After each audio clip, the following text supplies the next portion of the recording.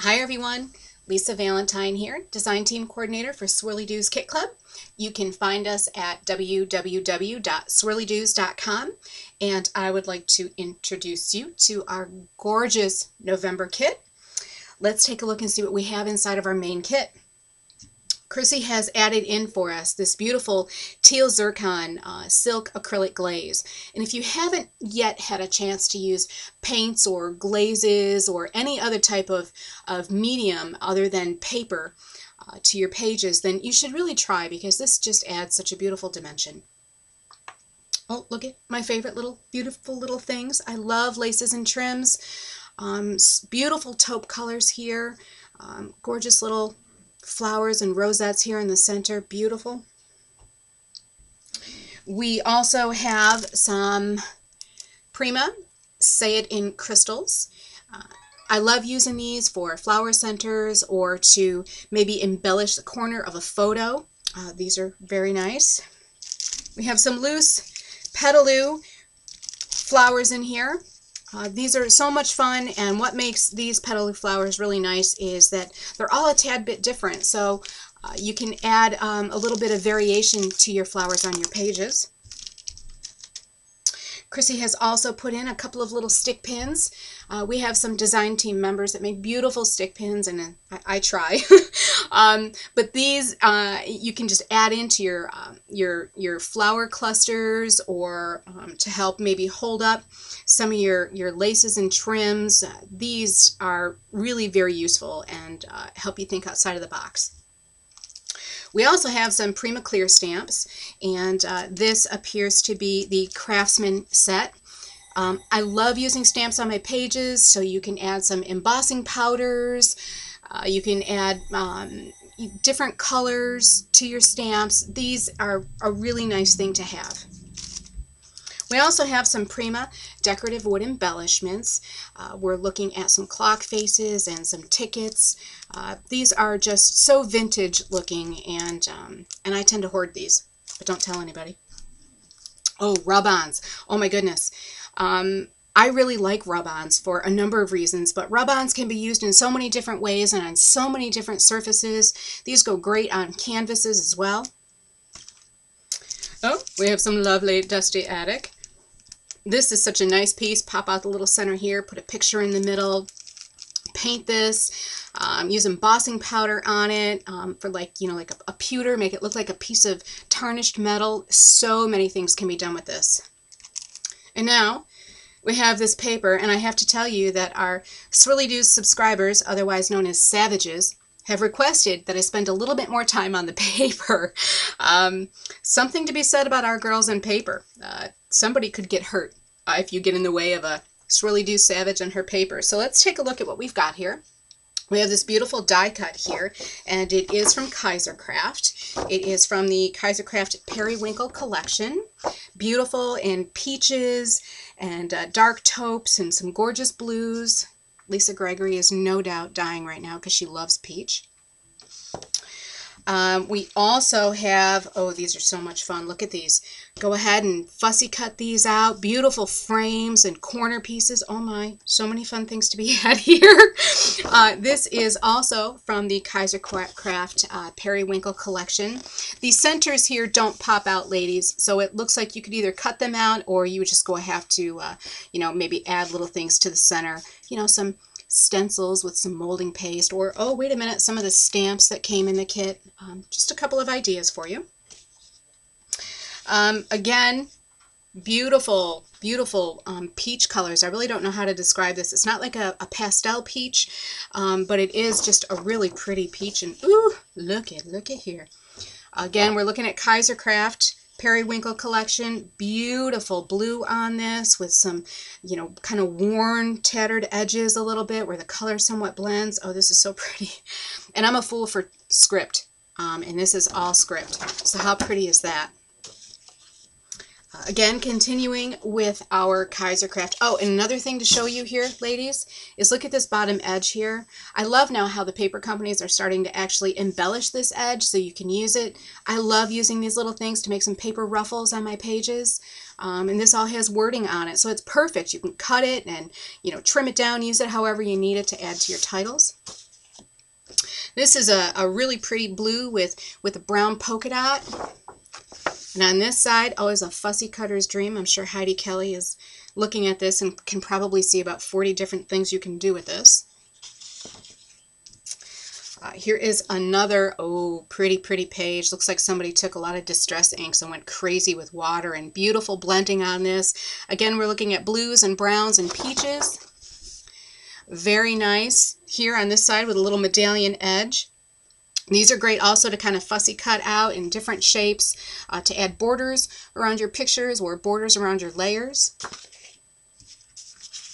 Very nice color here. Wow, this is like a deep, I don't even know if I'd call this peach, but it's gorgeous. And once again, take a look at the edge here on this paper. How nice is that? And oh, look at the little feathers. How cute. There's a second side to that. Love this dark paper. This is beautiful for bases or to help edge out your photos, make them stick out just a little bit. Almost the exact same thing here. See, we have little birdies here. Little birdies here. This is very nice paper. Oh, and look at all of, boy, again, little fussy cutter's dream here. Lots of dimension to add to your pages. Go ahead and use some 3D glue stickers and really make these pop right off of your page. Oh, this is so up my alley. It's not even funny. Look at how pretty this is. Oh my God. You know, it kind of looks like somebody went nuts with some glazes and paints and then took scrunched up paper and kind of put it down and pulled off some in places. And this is just vintage at its best. I love it, love it, love it. And this is from Creative Imaginations. And I'm trying to see what this is, from which line. But it's beautiful, isn't it? Like, holy mackerel. This is from their navigation line.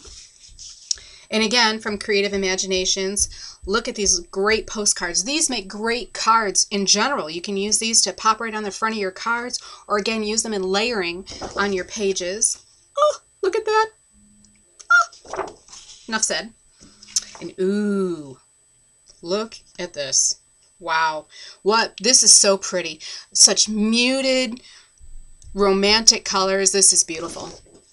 And the back side with a really nice stripe. Now, if you're anything like I am, Chrissy also offers a pattern paper add-on where you can go ahead and get an additional pattern paper, which of course I do. And in her cardstock add-on, all of the cardstock is, obviously you can tell just by looking at this that it's perfectly matched to your pattern papers. And you're getting 2 sheets of each color. These are great for making your own handmade flowers, adding, you know, a nice kind of grounded base to what might otherwise be a pretty busily patterned page.